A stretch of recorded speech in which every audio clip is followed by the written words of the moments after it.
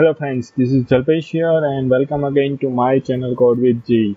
Recently in the .NET Conf virtual event, Microsoft has released C# 8.0 and there are tons of features which are available in the C# 8.0.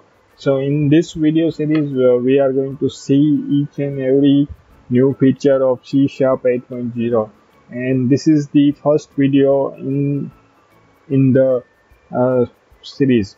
So in this video we are going to see the default implementation in the interface.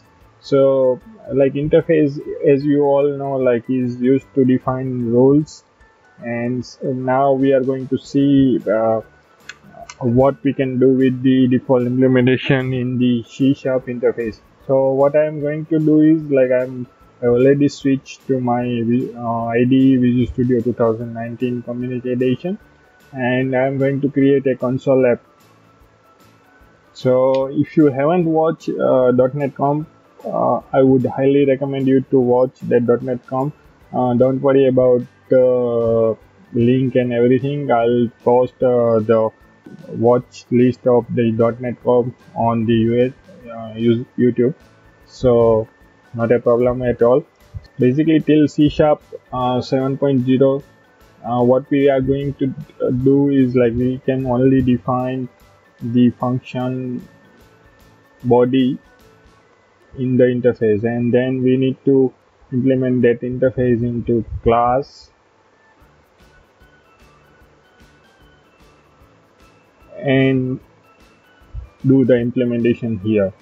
But with C# 8.0, now what we can do is we can have a default implementation here, and then we can, if we want to override this, then we can override this thing into the class itself. So for here, what I am going to do is I have created a print method, and here I am going to write console.writeLine to print the message whatever has been passed.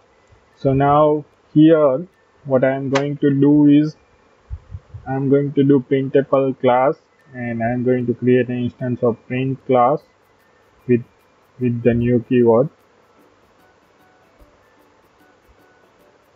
and then I am going to print hello world there.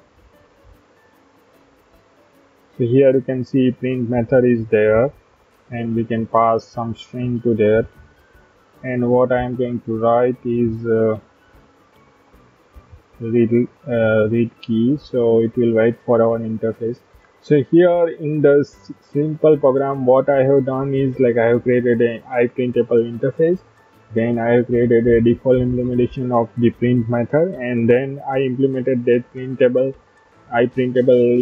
interface into the print class. And then what I have done is I have created a instance of interface by initializing the class, and then I am printing the message, and then I am waiting for my input for the console app.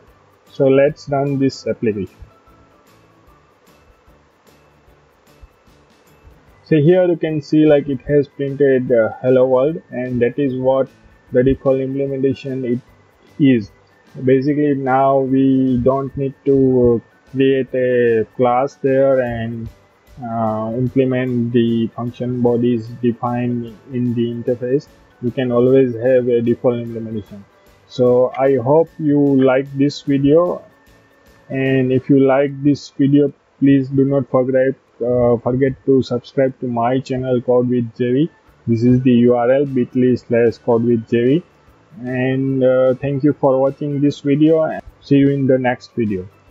Thank you. Bye.